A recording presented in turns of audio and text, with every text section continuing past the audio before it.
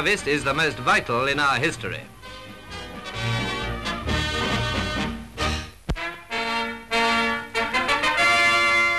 The most important thing in the life of the garrison at Malta is, of course, the arrival of supplies. After the hazardous voyage of the convoy that brought them, the most urgent task is their unloading and dispersal. In spite of the thousands of raids on Malta and all the damage done, and in the face of more attacks on the island fortress during the actual unloading of these new cargoes, the job went steadily on day and night, men of all the services and civilians cooperating in the work. Vital supplies like food and ammunition and oil.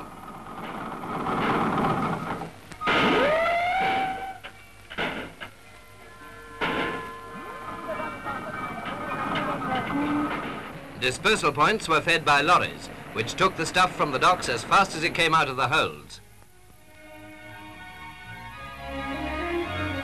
Some of Malta's historic forts, originally built to withstand cannonballs, haven't done so badly against bombs. Fort St. Elmo, for instance. In the shadow of the battlements, men supplement their rations by means of allotments, the same as we've seen the army doing at home. As a matter of fact, at least one unit at Malta runs its own farm. They irrigate the land and they grow cabbages. And they're very careful indeed about the pig tub, saving every scrap from each mess, collecting it all for the regimental swill.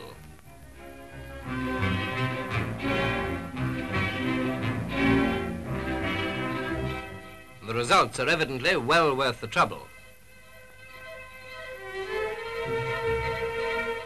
As for the magnificent defence of Malta, medals for gallantry were recently presented by the Governor, Lord Gort, to men of all three fighting services who have shown outstanding devotion to duty in some of the most violent attacks of the war.